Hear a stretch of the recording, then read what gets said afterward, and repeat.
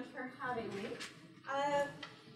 I came here about 5 years ago, I guess, when I was visiting at Caltech and talked about the work that we've been doing about causal inference.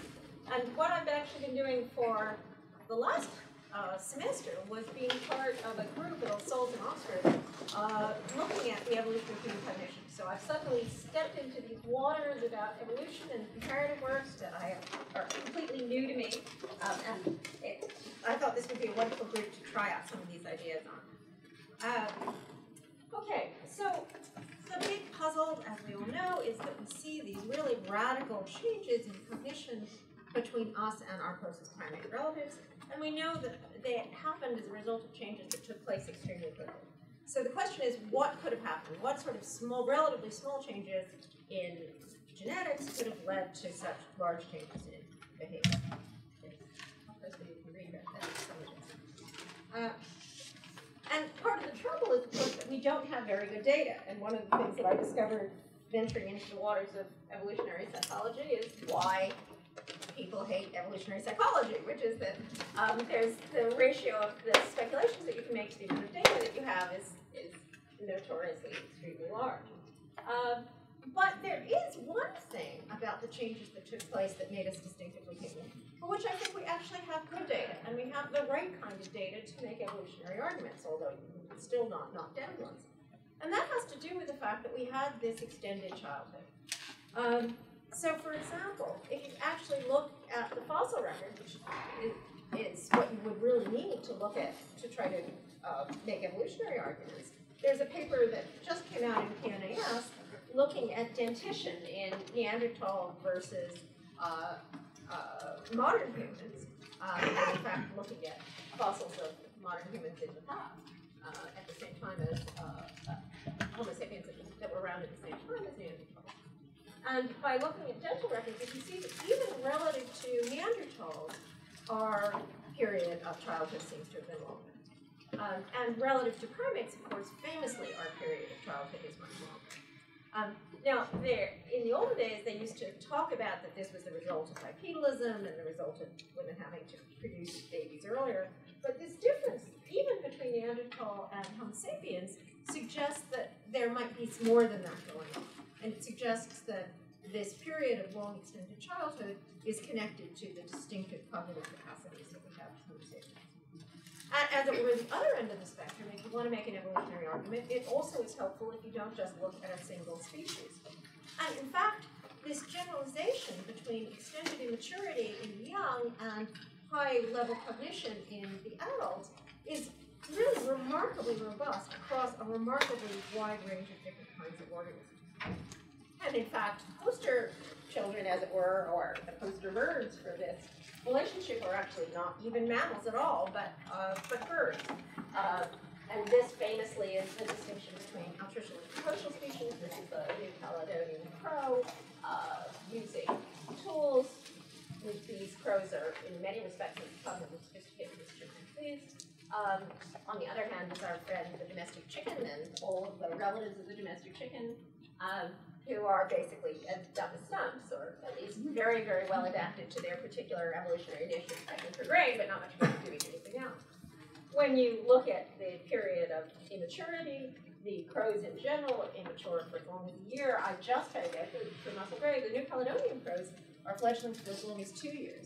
And he actually has a wonderful film of just how hopeless and hapless and useless these crows are in this early period of immaturity, dropping things and failing to do things. And if they weren't actually being taken care of by the adults, they would be in truly pathetic shape. You actually see this same correlation, not only in us, not only in primates, not only in mammals, not only in birds, but also in marsupials. So there's a paper that just came out recently that shows marsupials, even with this very, very different evolutionary history, you see a very robust correlation between how immature the babies are for how long, and brain size relative to body in the adult marsupials. So these are, and that in turn is related to another part of this adaptation for extended immaturity, which is parental investment. So among marsupials, this is an idealized version. This is the one part of the fun of all this, which I also did when I was in Australia, is finding out about all these incredibly bizarre, strange marsupials that you've heard about. This is actually a quokka. And a little quokka family, the quokkas just have one little quokka baby at a time, and there's social monogamy and lots of parental investment, and they have this wonderful quokka life. And this is a possum, which my Australian friends would point out is even an Australian marsupial. It's the only American marsupial. And the possums have large clutches, lots and lots of babies. The babies are mature quite quickly. There isn't nearly as much parental investment. I'm not sure that even human mothers occasionally look like this, but maybe not quite all the time the way the possum mothers seem to. And when you look at relative brain size, although quokkas and opossums are good comparisons because they're just about the same body size, but the quokka brains are something like 3 times larger. Now, no one can quite figure out what the quokkas use those brains for, because we know essentially nothing about quokka cognition. But among marsupials, the basic relationship between brain size relative to body size and immaturity, and also parental investment, seems to be a highly robust relationship. So across many, many different animals, you see this relationship between brain size, relative period of immaturity, and degree of parental investment. Now, it could be that this is just because it takes longer to grow brains, but I think it seems plausible for lots of reasons to believe that the fact that those brains are actually have an extended period in which they can learn, can be shaped by the environment, can be plastic, is a big part of this general evolutionary trend. And of course, if you think about human beings, we're way off on the end of the spectrum on all of these different measures. So we have enormously large brains, we have very elaborate cognitive capacities. Our young are immature. I always say my son is now 23, and at least until they're 23, we're putting in investments and taking care of them. We have what I think of as the triple whammy parental investment adaptation, which is that we have menopause and grandmothers, and we have social monogamy, and we have alloparenting all at the same time, all things that differentiate us from our closest primate relatives. So we have a lot of adaptations for parental investment. And we have these striking and sophisticated suite of cognitive capacities. All right, how can we make sense of all of this from a developmental perspective? I think what all this suggests, and it's not a knockdown argument, but at least an extremely plausible argument, is that this reason for this period of immaturity, which comes with tremendous costs, particularly those costs of heavy parental investment, is because it enables you to have a period of protected learning. So if you think about alternative kinds of strategies that you could use to get on in the world, the chickens are extremely well adapted to one particular environmental niche. What we're very well adapted for is dealing with many, many different environmental issues. And in fact, the ecological context in which we evolved was a context in which there was very highly increased variability in our environments. And then when we started to have capacities for culture, we could actually create even greater variability in our environments. So our trick seems to be, we don't know what environment we're going to grow up in. We have this protected period in which we can learn about that environment, and then we can take those things that we learned in the protected period and actually put them to use as adults in that particular environment. So my slogan is that you could think of children as being like the research and development division of the species, and we are production and marketing. So there's a division of labor where they get to just figure out what's going on in the world, be the blue sky guys, and then we take the things that we've learned when we were children and we can put them to use to thrive in whatever particular environment we find ourselves in as adults. Now, if that's true, then the picture you have of development, of looking at the comparison between children and adults, is that rather than thinking about it as people often do in both psychology and neuroscience, rather than thinking of children as being sort of defective grown-ups missing important bits that ought to be there in adults. Instead, you might think of it more as being like two different developmental stages of the species that are designed to serve different functions, more like caterpillars and butterflies, except that they're the butterflies who are floating around exploring, and we're the caterpillars that are moving along our little narrow adult path. So on this picture, what you think is that the children might have in many respects, have capacities that are actually greater than the capacities of adults when those capacities involve things like very wide-ranging exploration and learning, even if they're much worse than adults at capacities like taking the things that you've learned and actually exploiting them. And it's interesting that when you look at the machine learning literature, in reinforcement learning in particular, but in general, it turns out that, forget about humans or even animals, if you're just designing a system that is going to work effectively in the world, like a robot, for example, it turns out that in order to get the very best system, you need to have a balance between two very different kinds of things the system can do.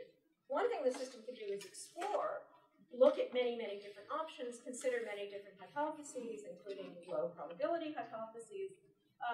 The other thing that the system can do is exploit. Take whatever you think the most likely effective technique is and implement it as effectively as possible.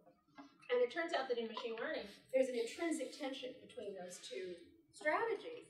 And the way that that problem is often solved is by actually having two different periods. One period in which the system gets to explore, and another system in which the system gets to explore. So for example, with some robots, Alison at Cornell has these wonderful dancing robots, and what the robots do is they spend the whole first period of their robot existence dancing. They throw their arms around, they explore, they figure out what their model is, and then they start doing the things that they're actually supposed to do. And it turns out that those robots are much more robust than robots that don't get the period of exploration.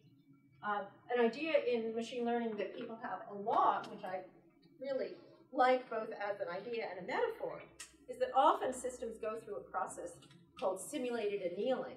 And the idea of simulated annealing is that there's an early period when the system is high temperature. In other words, the system's bouncing around from lots and lots of different hypotheses, randomly moving from one possibility to another. I like this because it sort of catches what I think children are like too. So these are, machine learning systems are bouncing off the wall just like 2-year-olds are bouncing off the wall. That means that the system can explore the space, can find what might initially seem like low probability hypotheses. And now, once the system's explored the space, it cools down and just searches in the little parts of the space that are most likely to actually be effective. So now the system's actually trying to decide what to do. You don't want it to be off there trying weird, strange alternatives. It just takes the information it's acquired in the high temperature phase and now is using it in the low temperature phase. So another perhaps less catchy motto that you could have is to think about childhood as being evolution's way of doing simulated annealing. Evolution gives us this early period where we can do exploration, and then we can take what we've explored and explore it later. And I think you can see this in other differences between the ways that childhood and adults work. So a distinction between an early period of play, which is another way of saying exploration, versus the later period where you're actually working. You can think of it as a difference between an early period where there's a high premium on innovation versus a later period where you're trying to carry on the innovations that you discovered before. And I think there's also an interesting difference that comes out in the machine learning literature as well between having an early period with lots and lots of variability, where variability is the thing that you want, versus a period where you have high stability. And again, if you think about children and childhood, they're kind of the way of instantiating all of these other values. Okay.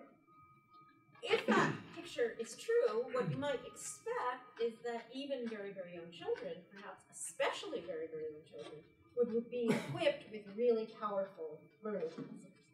And over the last 10 or 15 years, I talked about this at length last time I was here 5 years ago, a number of us in developmental psychology have been working on the idea that, for example, these children might have learning capacities that come out of philosophy of science and computer science literature that involve having causal models of the world and using Bayesian inference over those causal models. And I'm not going to say anything today about the details about how this works.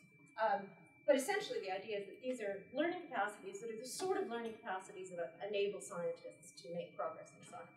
Essentially, the picture is that even very young children are trying out a range of causal hypotheses about the world and assessing the probability of those hypotheses, given the evidence that they get from the world, accepting the hypotheses that are confirmed, discarding the hypotheses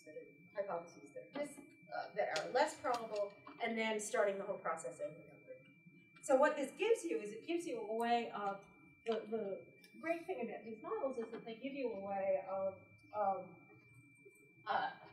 actually combine, I'll briefly go through this. So the great tension in cognitive development for a long time, the great tension in cognitive science in general, is that we seem to see a lot of abstract hierarchical structure in children, in their representations of the world. But we also seem to see that those structures, those representations are learned, and there's always been a tension between those two facts. So nativists have said, yeah, there's a lot of structure, highly abstract representations. They couldn't be learned, they must be there in the first place. Empiricists have said, well, these must be the result of learning, and you're learning from very specific events that you see in the world, so there can't really be this kind of abstract structure. It must just be kind of a evolution. And the nice thing about these Bayesian models is that they let you have both. They let you have abstract hypotheses, but abstract hypotheses that can be changed, and that will learn the patterns of data and everything. The causal piece is also particularly important, I think, because if you're going back to the evolutionary,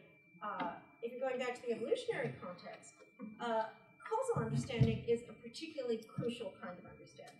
And if you look at the two things that seem to be most distinctive about human cognition, our capacities for social cognition and Machiavellian intelligence on the one hand, and our capacities for things like intelligent tool use on the other hand, both of those have their underpinnings in understanding something about the causal structure of the world. Either the causal structure of the psychological world, in the case of theory of mind kinds of intelligence, or the causal structure of the physical world, in the case of things like tools. So being able to have powerful causal learning abilities seems to be something that might be especially important for us human beings.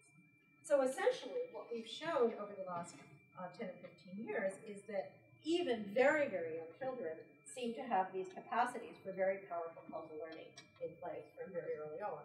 And this has been the result of experiments with our very high-tech device, the Lincoln detector. This is a box that lights up and plays music, and you put things on, some things on it, not others. And what we've discovered is that we can give children patterns of probability or evidence about these simple systems, and then we can see what kinds of inferences they draw about how the systems work. And they draw remarkably sophisticated inferences in just the way that an ideal Bayesian learner ought to. But we could also ask a question about how these kinds of capacities compare to the capacities that we see in non-human animals, the question that's relevant for evolution. And Anna Weissman, who's a graduate student in my lab, and Lucy Jacobs, who's a comparative psychologist, and I have been working on this for several years now. So what do we know about causal inference in non-human animals? Well, we know that animals are capable of classical conditioning, which means that animals are extremely good at detecting patterns of correlation out in the world. That's one thing that might be a prerequisite for doing causal inference. We know that animals are extremely good at operant conditioning, so we know they're very good at looking at the outcomes of their own actions and using that to draw causal-like inferences. One interesting thing that we don't know about is about how good animals would be at just inferring causal relations from simply the correlations that they observe. Mike Tomasello and Joseph Call give this example of, if the chimpanzee just saw the wind blowing apples off the tree, would they infer that the wind had actually caused the apples to fall? So we wanted to actually ask this question in dogs because they're a species that is very good at reading human cues. They're highly enriched, they're enculturated, and we know that almost by definition, they're the ones who started Pavlovian learning and operant learning. Now, there is actually interesting evidence that's out there that animals do have causal understanding in some contexts. So as I mentioned, they're capable of classical and instrumental conditioning, and in very elegant work that I assume you all know about because it's work by Aaron Blaisdell, right here, even rats turn out to be sensitive to differences in causal structure. And I think I won't go into the details about this work, but it suggests that rats are capable of understanding that their outcomes of their own interventions or actions are different from just patterns of correlation that we see out in the world. Nevertheless, it's still true that even in these experiments, The rats don't differ in how much they intervene themselves, even though they seem to make different predictions when they do something and when they simply see a correlation. They don't use that to shape their own behavior in the way that you would think they would if they were really making causal inferences. So the idea here is that the sort of real ultimate measure of whether you've made a causal inference is that if you think that A causes B, then you should try to bring about A in order to bring about B. That's what makes causation different from correlation. And that's something that Aaron's rats don't seem to be doing, although that there could be reasons. Another way that you could think about this, again, the slogan we have is, why don't Pavlov's dogs ring the bell? Right? So Pavlov's dogs see the correlation between the bell ringing and the food. And we know that from operant conditioning that if they actually rang the bell themselves and brought it back to food, they would ring the bell again. Would they ring the bell just as a result of seeing that correlation? And sort of amazingly, when you look through this enormous literature on animal learning, although there are cases of savings and cues, there aren't really clear cases of Pavlov's dogs ringing the bell. So that was the question we wanted to ask. So if dogs simply observe the covariation, will they actually use that observed covariation to bring about an outcome themselves, which is what they should do if they really think that that covariation is possible. Does everybody? And by the way, feel free to ask clarification questions. I tend to go too quickly. Okay, how could we ask this? Well, what we did was we set up the situation like this. The dogs got flicker detectors, and what the dogs saw in the first phase was the dogs saw that when one of these machines lit up, that treatment train in the middle actually dispensed food. And when the other one lit up, the treatment train did not dispense food. And in good classical conditioning fashion, after 7 or 8 trials of this, the dogs started anticipating the food when they saw one of them light up, but not when the other one lit up. So they would go to the treatment train when the appropriate crops lit. Then what we did was in the next phase, we actually gave the dogs a chance to learn how to bring about that outcome themselves. So in the next phase, we took away the treatment train, took away the food dispenser, and just encouraged the dogs to push a target stick, which would make one of the boxes light up. And the dogs learned to light up both of the boxes with the target sticks, and we use sort of social reward to get them to do this. Now the question becomes, now in the test phase, the treatment train is back there, and both of the target sticks are there. Which one will the dog intervene on? So will the dogs now try to bring about the outcome that they originally saw in the observation phase? And then they're given the chance to interact. And the answer is that the dogs didn't. The dogs just performed a chunk. So the dogs were no more likely to activate the machine that had brought about the food than the machine that had brought about the food. So we thought, well, maybe this was because they'd forgotten it, so we tried doing the operant part of the task first. So first we got them to do the target sticks, we changed the order, that didn't make a difference. We got ball crazy dogs, thinking maybe they didn't have enough motivation, that didn't make a difference. But we wanted to have a more controlled, I mean, obviously, this is a negative result with non-human animals. There's a million reasons for this. So what we did was we now did a control condition where we did the experiment exactly the same way, except that now in the initial phase, instead of just seeing the correlation, the dogs actually brought about the correlation. So now in the very initial phase, what happened was instead of simply seeing the detector, instead of simply seeing the detector light up and then the treats be dispensed, the animals actually knocked over the target stick and saw the animals dispensed. A very interesting thing that we noticed that we'd really like to follow up on is that in fact 4 of the 6 dogs, when we did this, went over and tried the other machine spontaneously themselves, even though they hadn't yet been rewarded for it. So it was as if they were kind of exploring what the outcome of this action would be. And all the dogs learned the contingencies in about the same number of times as in the classical case. So this means the dogs, you might have thought, well, maybe the response was extinguished in the second phase when there was no reward. Maybe the animals forgot the classical conditioning information. Maybe they weren't really motivated. But in this case, where the action was actually, the result was the result of their own action, all of the dogs immediately, first trial, chose the correct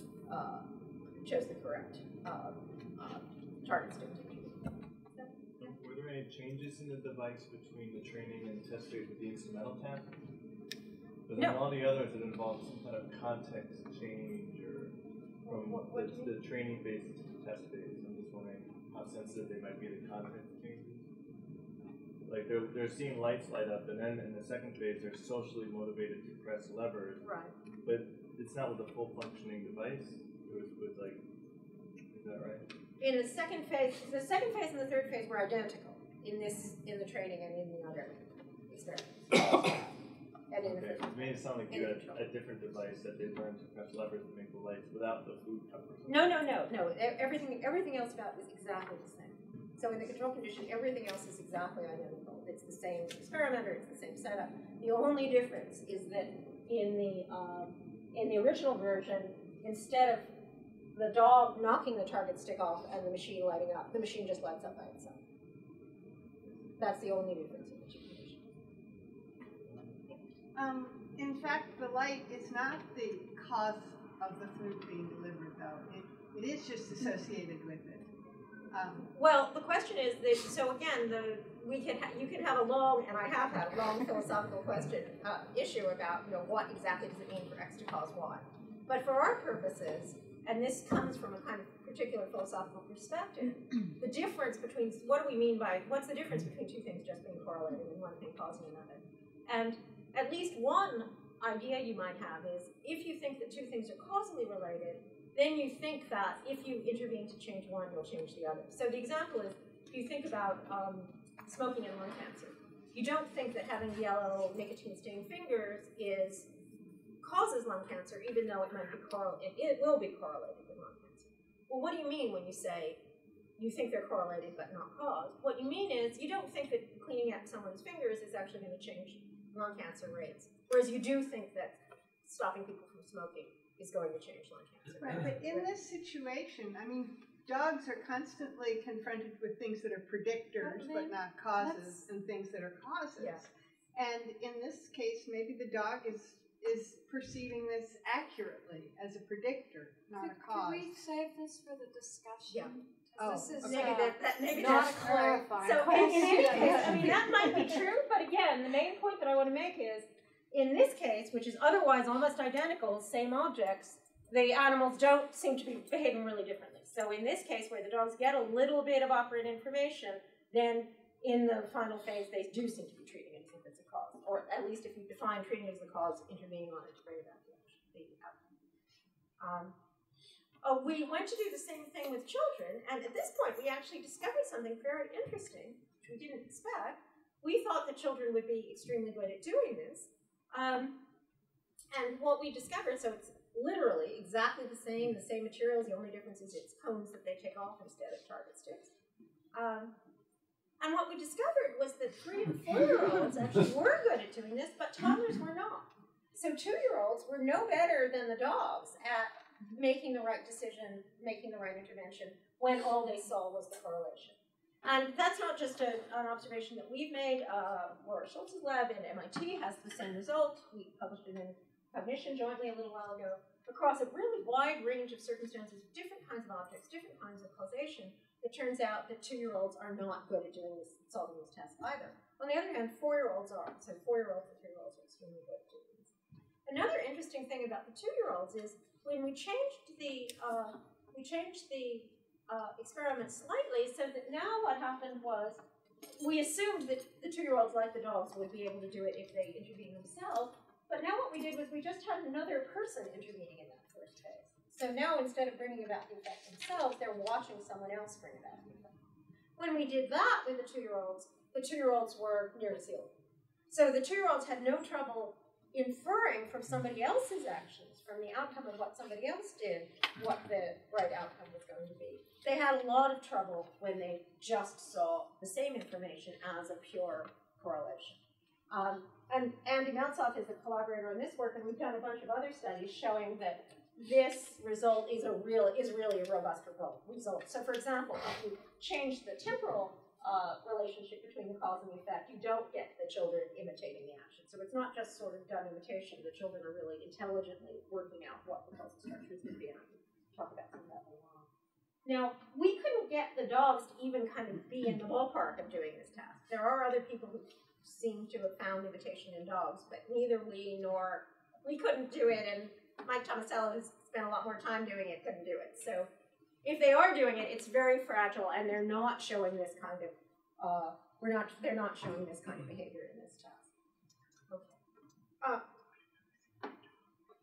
Maybe I'll just go quickly over this. Okay. So to sort of take the most sort of fundamental, basic kind of causal inferences, just being able to infer the relationship between a single cause and a single effect, we see some interesting differences between what even very young children, toddlers, are doing and what non-human animals are doing.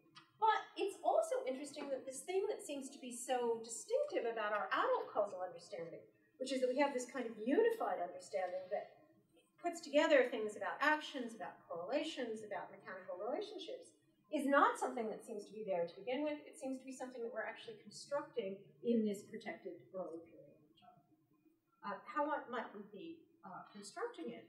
Well, one of the interesting things that's come up recently, since the last time I gave a talk here, is that children are not only using the Bayesian kind of framework, not only enables you to make specific kinds of causal inferences about specific causal relationships, it also lets you make more abstract, broad-ranging inferences about how causation works at all, or about how a particular causal system works at all.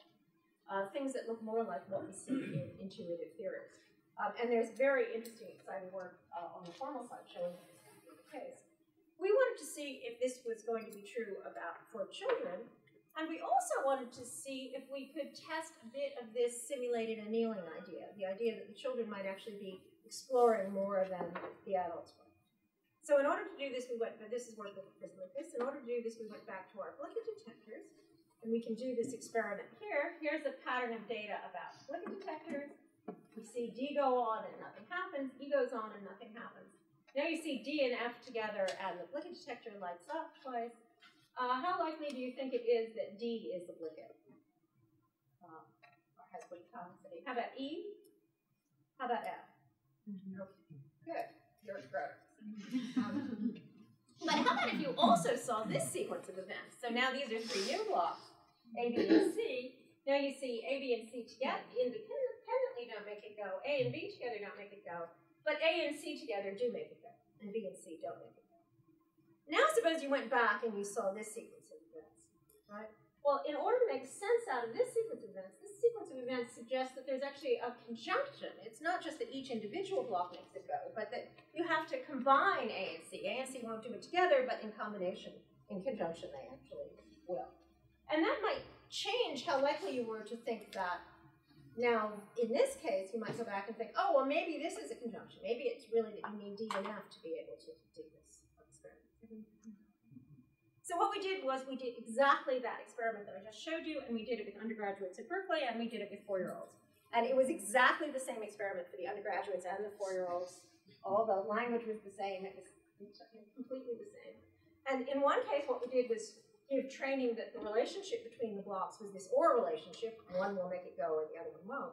And I might say, by the way, that, again, right here in UCLA, the assumption that it's an OR, that one block will make it go, has the power to make it go or doesn't, that's very basic to lots of theories about what human causal inference is like. So it's basic to Patricia Chang's theory, for instance. So this is a very, very natural hypothesis for adult humans to have about how a causal system like this works, is that it has this kind of OR structure.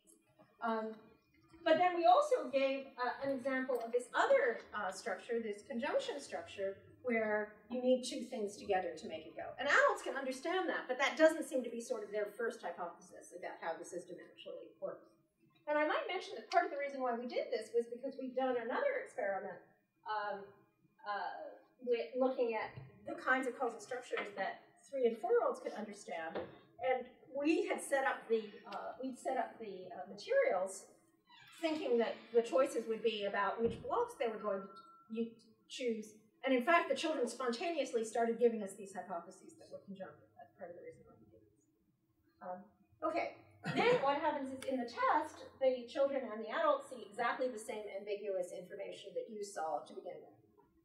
So now they see the ambiguous case. Remember, this is with new blocks, and they have to decide is D implicit, is F implicit.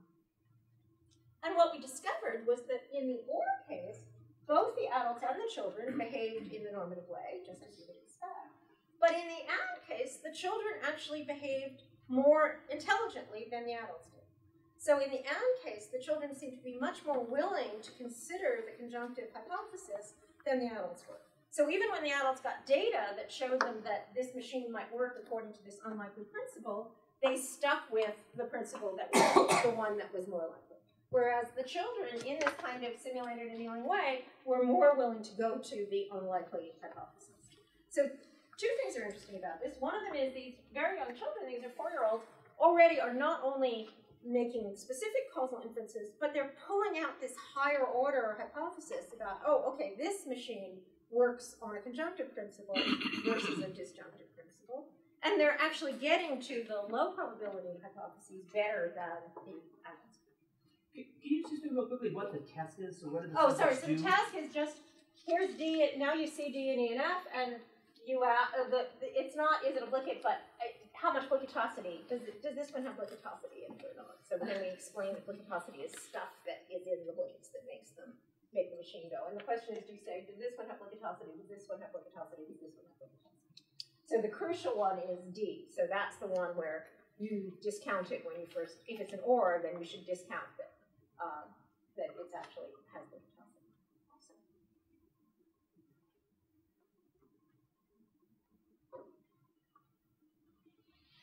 Okay, so what I've been talking about so far is about children having these abilities to make quite sophisticated, interesting causal inferences.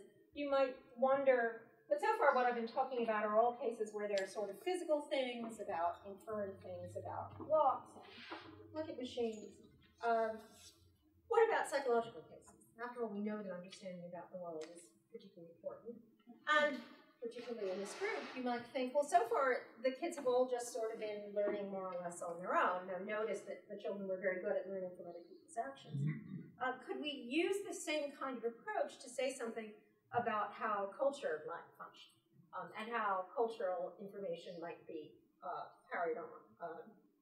So to do that, we looked at another whole other set of questions, and these are questions about how children imitate. And as you saw in the first experiment, we saw that even toddlers, even 2-year-olds, are very good at learning from imitation and seeing the outcome of what someone else does.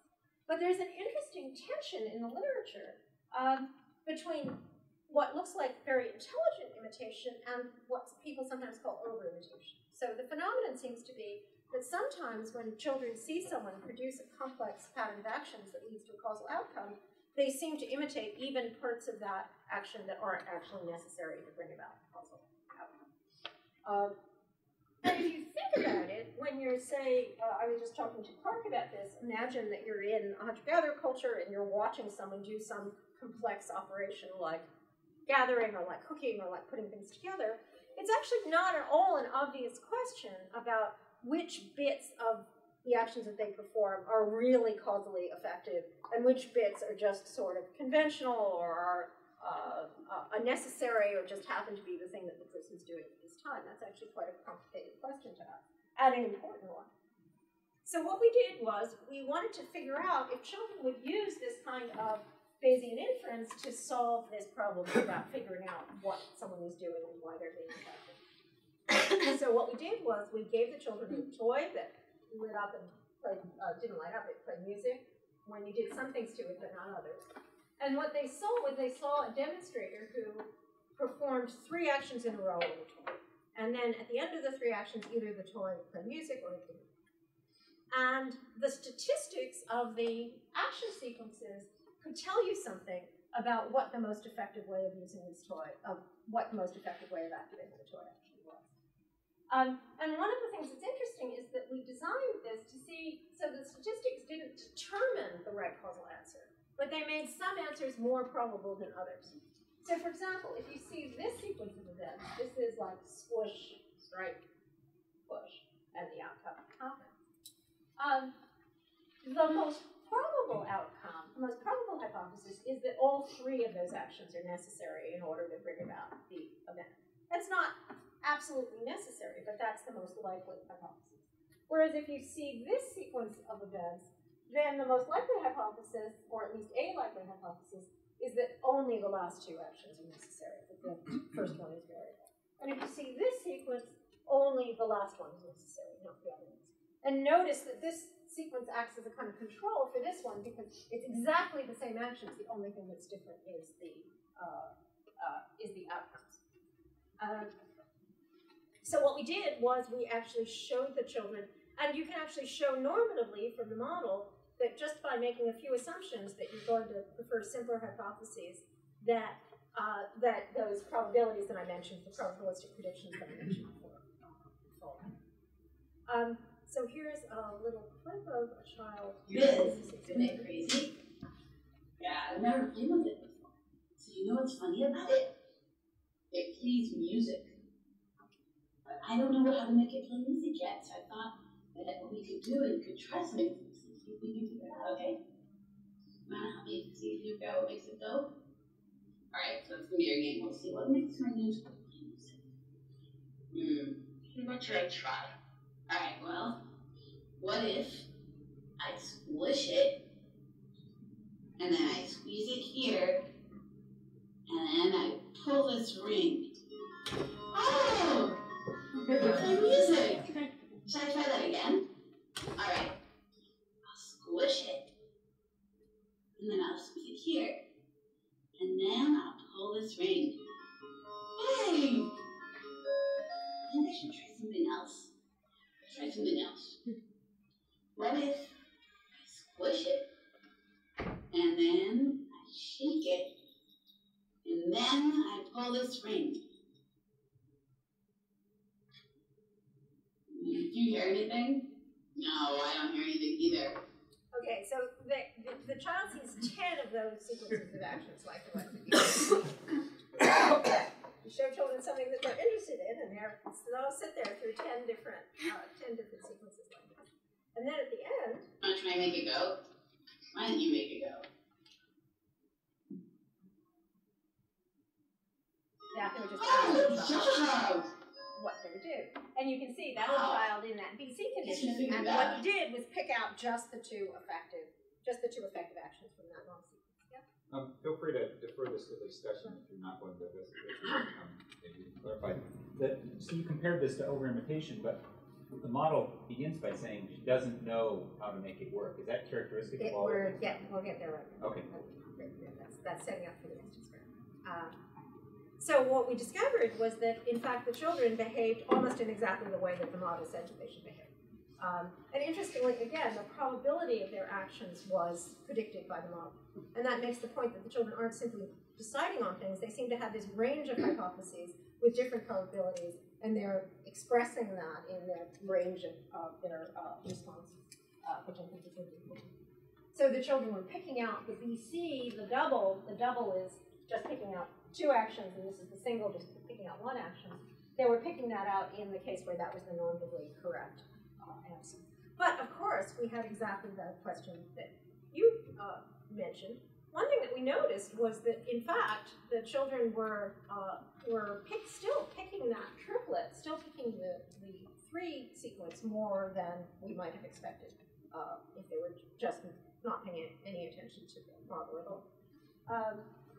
So we thought, what would happen if we actually had a model who knew what was going on, who was actually informing you about what was going on? And it turns out that we can actually say something about what, so now we had a pedagogical case in which not only did the child know something about the causal structure, but now they knew something about what the other person knew. In particular, they knew that the other person knew how the thoughts worked.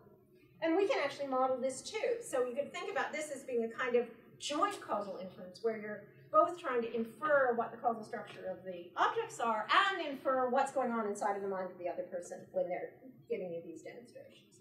And very elegant work that Pat Shafter and Noah Goodman has done shows how you can normatively model what should a pedagogical demonstrator do. And you can kind of think about how this works. If I know that someone is teaching me, then I know they should be trying to give me the information that will be most effective in leading me to the right answer, and that will lead to my predicting something about what kinds of things they're actually going to do. So what we did was we just did exactly the same experiment, but now instead of saying, I have no idea how this toy works, the experimenters said, this is my toy, I'm going to show you how it works, and did exactly the same thing. And when we did that, what we discovered was that in the pedagogical case, the children never produced that doubles, never produced simply the, as it were, right answer from a rational perspective. So when you think that what the person is doing is informative, then you imitate then you over-imitate, then you actually are doing what the person is supposed to do. So the point of it, there's a couple of interesting points about this. One of them is that the children, even the 4-year-olds, are sensitive to what is actually a very subtle statistical pattern. If you're looking at it, it's hard to even track as an adult, I think, well, wait a minute, exactly what happened. But not only are they sensitive to that pattern, and not only are they sensitive to that pattern, even though it really is statistical, it's about probabilities, but they're also sensitive to the statistics of cultural interaction. So they're already sensitive to information that they have about what the intentions of the person who's demonstrating to them. And what that means is that you already can have this kind of tension between the exploration behavior, the kind of novelty-seeking behavior that you see when the children are just exploring by themselves, and what they do in a kind of pedagogical cultural transmission setting where they narrow into the thing that the culture is actually trying to teach them. So I think some of this, you see this kind of explore-exploit trade-off just in the very fact of childhood versus adulthood, but you also see it in the tension between exploratory behavior and teaching and cultural transmission behavior. And you can see the cultural transmission has some big advantages because you're narrowing in on if that is the right answer, you're narrowing in on it much more quickly. You're not getting distracted by alternatives that might turn out to be irrelevant. On the other hand, it has the disadvantage that it just leaves you in the narrow cultural alternative. And I think this is quite interesting if you're sort of thinking about human culture in general, because one of the things that is a kind of paradox is you think that if you just are always reinventing, innovating, doing things based on your own experience, then you'll never get the cultural ratchet effects. But on the other hand, if all you did was simply take the cultural information from the previous generation, then you also would never get the cultural ratchet effects. So you need to have this combination of having a period when you can have innovation, and I think childhood is that period, and then having mechanisms that also enable you to have cultural transmission. And I think what this shows is that if children are doing this kind of Bayesian causal inference, that's exactly a mechanism that will let you do both. Will let you take the information that would enable observation and innovation, and take information about the cultural context and combine. Okay. Yeah, and here's the predictions, and again the predictions of got a few minutes, so let me talk about this last example. So that's one example where it looks as if culture is playing a role, and also that children are using these kinds of inferences to make psychological and cultural inferences, not just physical inferences about looking detectors. You still might say, well, okay, that's still kind of a somewhat unnatural situation. Could we show that children are actually using these procedures to learn something, a piece of intuitive theory or knowledge about the world that we know that they really do develop, that they really do learn, and something that's really important? So we decided to look at whether children could use this kind of inference to infer something about personality and traits. And we know, this is now in press in children. By the way, that last experiment is out in publishing. We know from a long history of social psychology, one of the great ideas in social psychology has been this idea about attribution theory, which is that people explain human actions either in terms of long-lasting individual personality traits or in terms of external situations. And this decision about which kind of explanation you give can end up has all sorts of other consequences. In fact, in some cases, it can literally be a matter of life or death. When people saw the Abu Ghraib tortures, their first intuition in the West, for example, was that this was because these individual people were sadists. And it turns out that actually probably most people put in those situations will behave in these kind of terrible ways. So it's really important about how you explain people's actions. And we also know that there are interesting cultural variations in this. So we know that in, this is an absurd overgeneralization to say the West and the East, but we know that in our culture, for example, we tend very strongly to make these over-attributions to individual personality traits, and in other cultures, probably in fact in most other cultures, there's much less a tendency to do this, and much more of a tendency to explain things in terms of external situations. So we wanted to say, where does this come from? Where does this set of ideas, causal ideas about the world come from? And when you actually look at the developmental literature, children don't seem to start doing these kind of personality trait attributions until 7 or 8, until sort of middle school time. The preschoolers don't spontaneously seem to explain actions in terms of personality traits. So where could this come from? Well, we thought maybe it would come from some of these statistical patterns.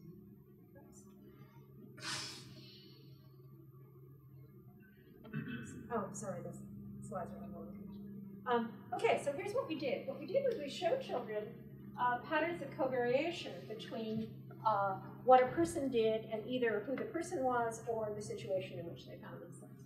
So the children had 2 little dolls, Josie and Sally, and a bicycle and a trampoline. And Josie goes on the trampoline. So in one condition, in the person condition, Josie goes on the bicycle 3 out of 4 times, and she also goes on the trampoline 3 out of 4 times. And this is all demonstrated to the children with little dolls. So here's Josie. Oh, look, she's bouncing on the trampoline.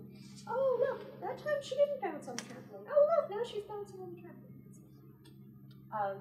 And again, we did it probabilistically to see if the kids could do this really statistically. So in the person condition, Josie always plays, and Sally never does. In the situation condition, both Josie and Sally play on the bicycle, but they don't play on the trampoline. And then in the control condition, they just see Josie on the bicycle and Sally on the trampoline. Now, if you were doing a kind of normative causal Bayesian inference, what you should conclude is that in that condition, the data is telling you it's something about Josie that's responsible for the action. In that case, the data is telling you it's something about the situation, about the bicycle and the trampoline. And in the control condition, you don't have enough data to make an inference. So what we did was we just gave children these patterns of data, and then for the very last, whatever the last action was, whether they played or didn't play, we just said, could you tell me why Josie did that? So we started out just with a spontaneous explanation. The kids could provide any explanation they wanted. And if the kids didn't provide an explanation, we gave them a forced choice. We said, is it because she's a brave sort of person, or is it because the bicycle is safe to play? So we gave a choice between a trait or a situation. And the data came out the same way, whether we just analyzed their spontaneous explanations or the forced choice ones. So these are the sort of things that the kids said. Interestingly, they, as we predict from the previous developmental literature, they occasionally said things like she's brave, but they didn't use trait terms very much. But they seemed to sort of recognize that there ought to be a placeholder for a trait-like term. So they said things like, she's the big sister, she's the little sister. Or she knows how to ride a two-wheeler, and she doesn't know how to ride a two-wheeler. So they kind of found person-specific enduring traits, enduring characteristics of the person to explain this pattern of data. How old are these kids? These are 4-year-olds. And we did this experiment with 4-year-olds, and we also did it with 6-year-olds. Now, the real secret with personality traits is not just that you give these explanations, but also that they shape the predictions that you make. So we also asked the children the prediction question. So after they'd seen all the data, they gave the explanation, we said, all right, now here's Mary. And Mary is going on the bicycle or the trampoline. Here's Mary. What will she do? Will she go on the bicycle or the trampoline? Or else we said, here's the diving board. What will Josie and Sally do now? Will Josie go on the diving board? Will Sally go on the diving board? So everybody got that? So if they had the person prediction, then they should predict that a new person will, if they had the person prediction, then they should predict that the individual children will act the same way in the new situation. If they had the situation explanation, they should predict that a new person will act in the same way in that situation. Is everybody? Okay. So here's the data for the explanations, here's the 4-year-olds and the 6-year-olds. If you look at the 4-year-olds, the 4-year-olds were acting like beautiful scientists. They made exactly the right explanation that was supported by the data. So in the control condition, they were 50-50 between person and situation explanations. In the person condition, they made person explanations. In the situation condition, they made situation explanations. The 6-year-olds, on the other hand, were interesting because the 6-year-olds, you might have thought, 6-year-olds have more information processing, they're sort of generally smarter and more knowledgeable than the 4-year-olds. In fact, the 6-year-olds were sensitive to the data too. It wasn't that they were ignoring the data, but it was as if their bias, their tendency to make individual trait attributions was pushed up. Their prior, as we would say in the Bayesian context, for the trait person attributions was much higher than it was for the 4-year-olds. So in this situation, the 4-year-olds were actually paying more attention to the data. The 6-year-olds were paying attention to the data, but they seem to have built up this assumption, this kind of prior about persons. And we saw the same thing in their predictions. So both the 4-year-olds and 6-year-olds made good predictions in the person case, but the 4-year-olds made good predictions in the situation case, and the 6-year-olds didn't. So the 6-year-olds were already making something like a kind of fundamental attribution error, even at this very young age. So we think that what's going on is, although in some ways the 6-year-old response is not as smart as the 4-year-old, of course, in other ways it is. So if what's happened is that you picked up data between the time you're 4 and the time you're 6, which generally supports a person attribution, then,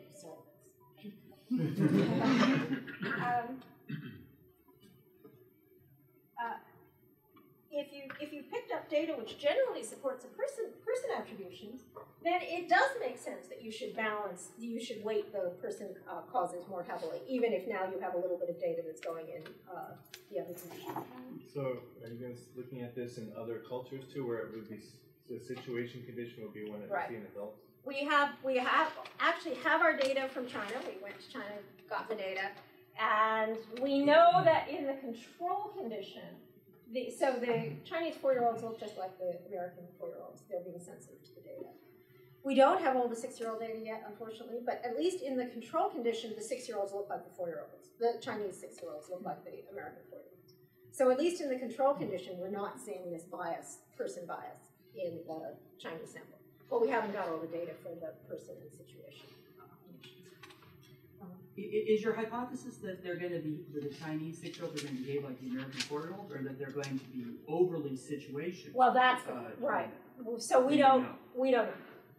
I mean, one or the other. We don't know. But our assumption is that they won't show as much of a person bias as the American 6-year-olds. So the picture is that these kinds of, so there's, again, two things that are interesting, I think, here. One of them is that this kind of abstract causal reasoning is influencing a set of inferences that are really crucial for everyday life, that we know that children and adults make and that are really important for their everyday life. And again, we see this kind of tension between the advantages of exploring a wide range of options versus, once you've got evidence in favor of one option, going with that single option. So in a way, what you're seeing is kind of this explore-exploit trade-off happening even just in the course of acquiring more knowledge. So one of the basic ideas behind the Bayesian framework is that as you acquire more and more support for a particular hypothesis, it's going to be harder and harder for you to overturn the hypothesis. And that's actually rational. But what that also means is that just by the very act of learning more about the world, you're going to be less open to low possibilities than you would have been otherwise. So what we think is there's sort of two things going on. I think part of what's going on is that there's just a sort of basic maturational developmental process such that the younger children are more open to the world than the adults are. But I think in addition to this, the very fact that the adults or the older children know more than the younger children is leading them to be less open to low probability options. Okay, so get back to the original question about what kinds of things, what might all this tell us about the origins of evolutionary, of human cognition. I think that what happened in the course of cognition is not that somehow we had brand new computations that we didn't have, that no animal or organism had ever had before. In fact, we can show that non-human animals are very good at doing this kind of Bayesian reasoning in very specific contexts, like as part of their motor behavior or as part of their visual behavior. I think the example of the dogs show that when you give dogs a chance to see the outcomes of their own actions in the sort of operant conditioning case, they're extremely good at making causal inferences. And I think Aaron's work shows that in some cases when they have the kind of information you'd see in classical conditioning, they're very good at making causal inferences. So it isn't that the non-human animals are not making causal inferences and human beings are. It's more that the non-human animals are only doing these computations in very specific contexts with very specific inputs. And at least by the time they're 4, human beings seem to be making these inferences across an incredibly wide range of contexts, including these uniquely human social and cultural contexts, like trying to figure out whether someone's doing something based on their personality trait. But a second thing is that there actually also seems to be an effect of just, I think, the amount of time you have to do these computations. So I think just the fact that we've got this extended period, and I think this comes out of our finding about the toddlers versus the 4-year-olds in the dog experiment. Just the fact that it may very well be that the 4-year-olds get to this more abstract concept just because they've got that extra 2 years to crank through these computations to get to the more abstract concept. Whereas it looks as if at the point when the dogs stop doing this kind of novel, wide-ranging learning, they haven't had enough time to actually make those higher level inferences. And then the last thing is this exploration-exploitation balance, where I think it's quite plausible that part of the human trick was to have these much wider ranging capacities for exploration associated with having this much longer period of childhood. But perhaps also associated with more playful and exploratory behavior even in adults, and having this kind of extended